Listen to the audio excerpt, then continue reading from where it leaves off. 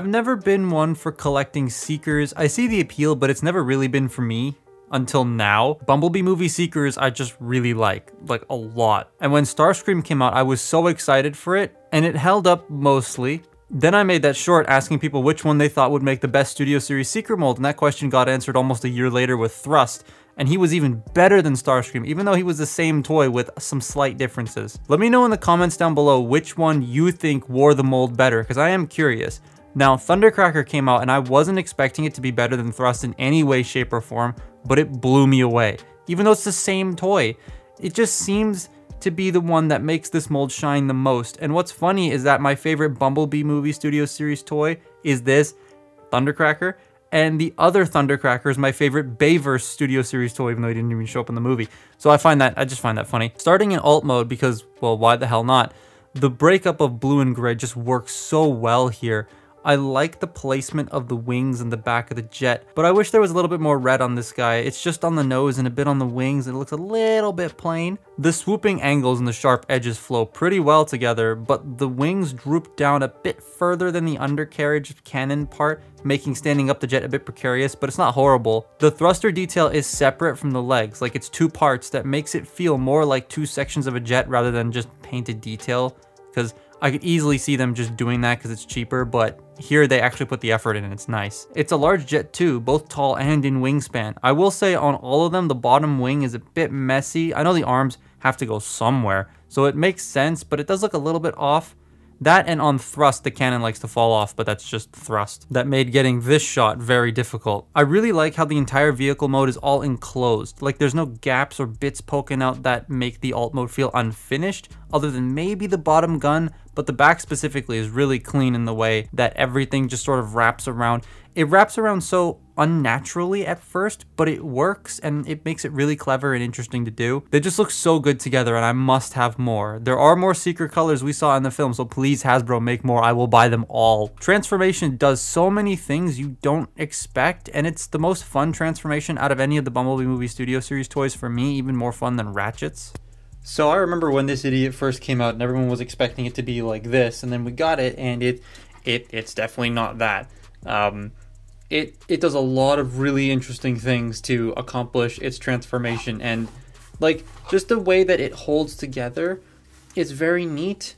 To start with, you remove the gun. I love that, by the way. I love how the hand cannon is actual like part of the alt mode, and it's like a piece of weapon storage, unlike this guy's where it just sort of is underneath the jet.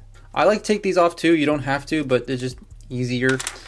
And then the wings fold. Now you don't have to worry about the like looseness of these on this guy because they're still loose here, but they stay swooped down. So one of the reasons why I like the swoop down wings a lot more. You split that, you fold the, there we go. Hold the cockpit underneath or the nose cone and fold that all up. Then you just get the arms out of the way. And I was really surprised to find out that the entire torso section up here is one solid chunk. It's always nice when the robot has like a core that it's moving around, because then at least it can be stable. Flip out the hands. So this is really uninteresting, right? It's just, oh yeah, you flip out the arms, fold up the nose. This is where it becomes super neat. So you untab the back here if it hasn't already and just fold this panel forward. And then this entire section swings around. And you fold that in. And that just sort of locks it all in place. And that's where the legs are. I love how the whole thing just swings. You can't really see that. But I love how the whole thing just swings around and it is a robot all of a sudden. And then the way that like all this tucks in. So it's a lot of flipping, but you flip that, then you flip that in, then you flip that down, and then it goes, all hides away in the leg. Brilliant. The way that they did all this is just brilliant. And then over here, because it's asymmetrical because you have the tail fin, that folds up, and then when you fold it around, it just sort of wraps around the leg. And it doesn't look that out of place considering they're both sculpted exactly the same, even though they're completely different parts. And then you just, for some extra detail, didn't have to do this, but you can. You just fold these little sections out, and boom. There you go. It's simple, but it's really clever the way that it does the whole leg fling around, and then how this sort of just comes in here and solves the problem that this guy had where it would just constantly come untabbed. Love it. Downward swooping wings win 100%. I'm sorry, Starscream, but your loose ass wingtips are just bad. And the downward swooping wings here just work better for me. The blue may seem like a lot, but it's not as bad in person as the images make it seem. Front of the legs could use a little bit more gray though, but overall it's not as deep or as vibrant and as plain of a blue as the images and even my camera make it seem. It's a lot nicer in person. With the Blitzwing head and without the cone, it just looks incredible. I much prefer the Blitzwing head over the Starscream one here because it just makes the mold feel more intimidating because of the battle mask. It just doesn't look human, which is what I didn't like about Starscream's head. I'm not a fan of the painted cockpit section because it's right next to the clear soft one and they look disjointed. One's bright yellow, one's not. I wish they stuck to either paint or a clear insert for both parts because it would have meshed a lot better. I love the arm detailing and I find the dark gray on Thundercracker looks a lot better than the light gray on Thrust's arms. The color separation and the part separation on the torso too is so nice. It's actual parts in a lot of places rather than being all paint, and the paint matching for the bits that they couldn't use individual parts for, it does the job quite well. I especially love the shoulder pauldrons and the two-tone gray in them. It's really nice. The handgun is still weird. I'm not a fan of how it's held because of how short the peg is and how weird it is in the arm. You can undersling the cannon around if you clip it underneath while I'm folding the hand in, but it's not solid. It's also not the same color at all in comparison to Starscream's. Thundercracker is a lighter gray and blue, and I'm very happy with that. God, these look great together. All three of these look super cohesive, and when you bring in the rest of the Bumblebee Studio Series Decepticon figures, it works so damn well. I find with these Bayverse SS toys, they fit well, but not as well as the Bumblebee movie ones because you have toys from 2018 and toys from 2022, and they just don't mesh because Studio Series has evolved since then. But these, they look so pleasing together because they've come out during like the reform of Studio Series where they've got the standardized articulation, the slightly better engineering. The Bumblebee aesthetic just fits with itself a lot better because it doesn't change so often because it's only had one film. Articulation is also amazing, being created after that sort of articulation standard that we now have where he has all the joints you would want. There's a couple of QC things, but it's still amazing to pose.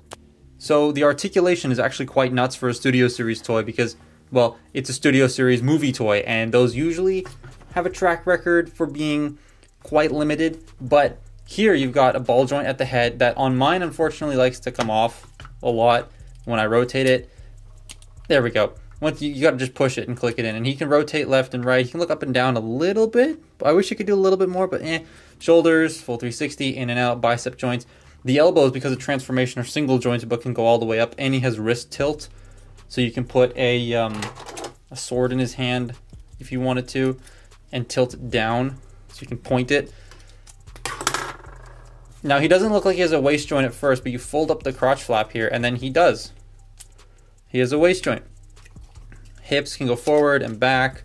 They can go in and out. You got a thigh swivel. They're also ratcheted in and out. Very soft. I don't think you could hear it. No, you can probably hear the thing shaking on my desk more. Thigh rotation, and I love this. This reminds me of Mecha Live quite a bit, where you'd like reveal detail and stuff, and how it's the double mushroom peg, so that's even better. But I love that. Knee bend, 90 degrees, and then the foot can tilt, but there's also some forward and back, especially when you tilt it, then you start to get more forward and back. So while it's not exactly as I would like it, at least it's there, and I like that a lot. Oh, and then the wings can move, and then you can fold them out, and you can rotate them up if you really want to do. Here, that's what that looks like. But I don't like how that looks. I much prefer Thundercracker with the swept down wings. Yeah, he's quite, let me get him into a pose real quick. He's quite poseable, and I like that a lot. Yay! So in my opinion, I think Thundercracker wore it better. Thrust is good, but Thundercracker just blows him away. The wing null rays actually stay on this time.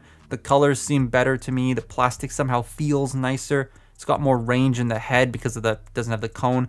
It's just nicer to me. I recommend any of the mold variations though. They're all good because they're technically the same toy.